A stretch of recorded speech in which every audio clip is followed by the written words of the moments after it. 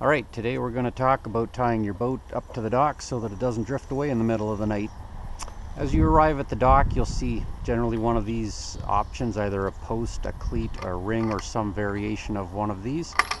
And you don't usually have your choice, so you have to know how to tie to any of these. The first thing we're going to do is we're going to tie the stern of our boat, the back of the boat, before the front.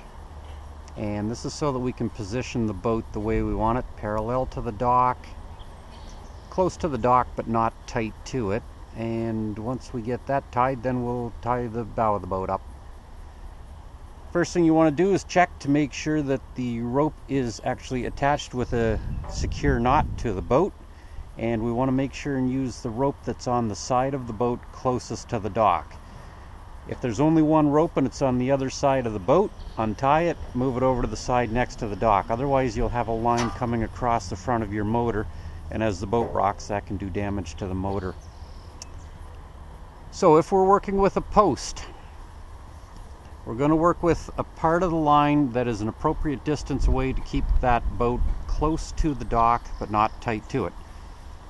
The working end of the line is irrelevant. It's just going to be set aside, and we're going to tie with a spot on the line that gives us the correct distance we want from the dock. First thing we're going to do, we're going to make just a closed loop. And with this closed loop, when we slip it over the post, the part that's on the bottom, the part that's being trapped, is the working end, the bitter end of the line, not the part that goes back to the boat. So we get that loop over there. We create one more closed loop. Similarly, the working end is the part that's trapped. Put it over the post. At this point, you should recognize that as a clove hitch. If you need to adjust your distance at this point in time, it's easily done with a clove hitch. Just shuffle the rope along like this. You can add more slack to the boat, or you can pull it the other way and get the boat a little tighter to the dock, whatever you want.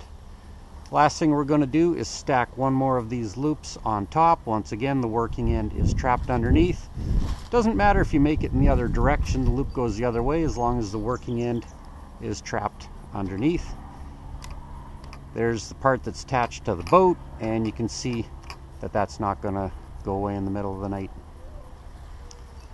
This knot, secure in itself, and it's fine, but if you want to fuss, if you're going away for a couple of weeks from your boat and you want to fuss and add a little more security, just tie a couple of half hitches on a bight, just like that. Give yourself more security.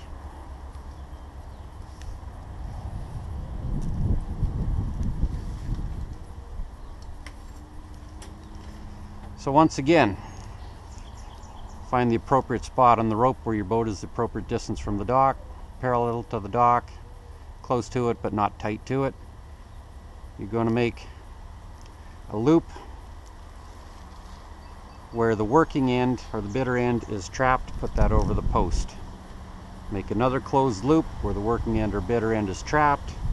Put that over the post. There you see your clove hitch. And do that one more time. And what we've done essentially is we've stacked 3 half hitches on a post.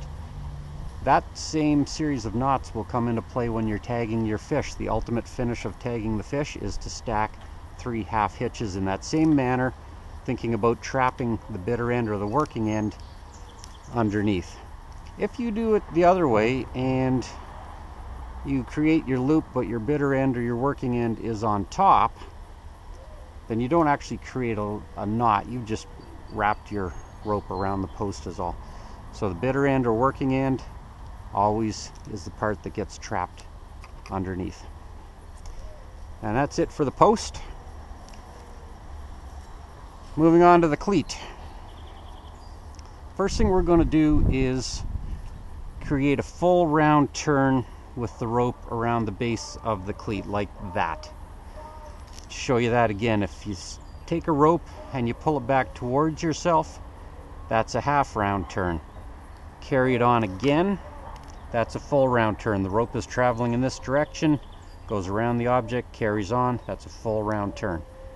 After that, we're going to make a figure 8 by crossing the center, going under the wing, cross the center again, go under this wing, and there we've created a figure 8.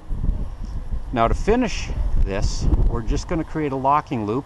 Palm up, 2 fingers under the rope, give it a twist with this thumb coming towards you, and you can see once again I've got a closed loop, and the bitter end or the working end of the rope is this part here that's going to be trapped underneath. Now it's trapped. This is the standing part of the rope that goes to your boat, and it is secure.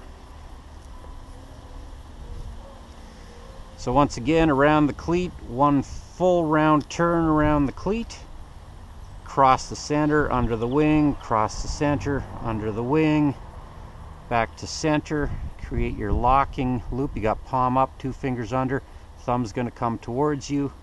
There's your locking knot right there. Once again, we didn't work with the end of the rope, we just worked with the rope where it was appropriate to position the boat at the right spot from the dock. Similarly, we're going to do the same thing with this ring. We're going to create a bight. The bight, it's just creating an end of a rope essentially wherever we want to create an end. We want to tie right here, we're going to fold the rope in half, and this is essentially the end that we're going to tie with. So the bight goes through the ring and comes back towards us, half round turn. At this point I'm going to drop the working end of the rope.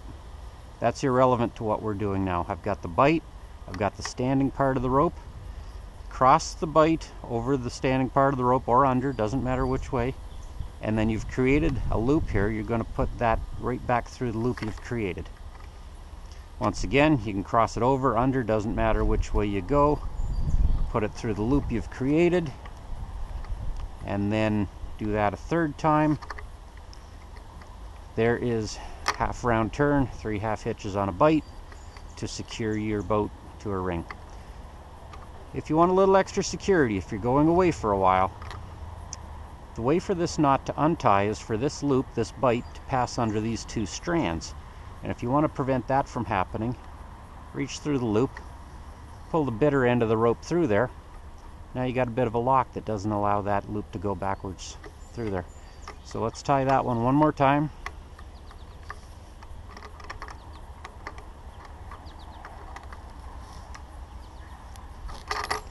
Once again, appropriate spot on the rope where I want to tie off.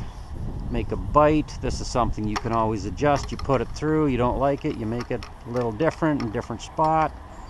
Got my bight, drop the working end. Make sure you give yourself lots of rope on this bight, don't make it short. Cross under the rope or over, 1 half hitch. Once again, another half hitch, and then a 3rd half hitch. So 3 half hitches on a bight. That's all you need to secure your boat onto a ring.